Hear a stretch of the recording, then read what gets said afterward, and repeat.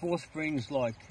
many of our weedy lakes in Tasmania, hold a lot of mayfly in the weed and in the detritus, etc.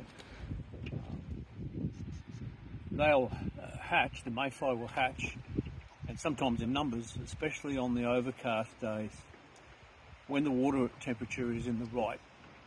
area, like between, say, 12.5 and the low 20 degrees Celsius.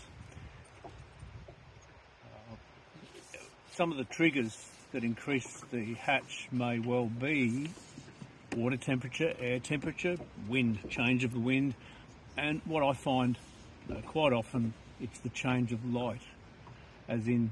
on the cloudy days you get sunny breaks, brief breaks, more cloud, and those waves often generate waves of hatches, and you can almost anticipate that you're going to get a few more mayfly coming up and possibly a few more fish showing when that happening. So I'm looking for those days on Four Springs and any of the weedy lakes on the plateau, like Penstock, Little Pine, Arthurs, the shallow areas in Arthurs.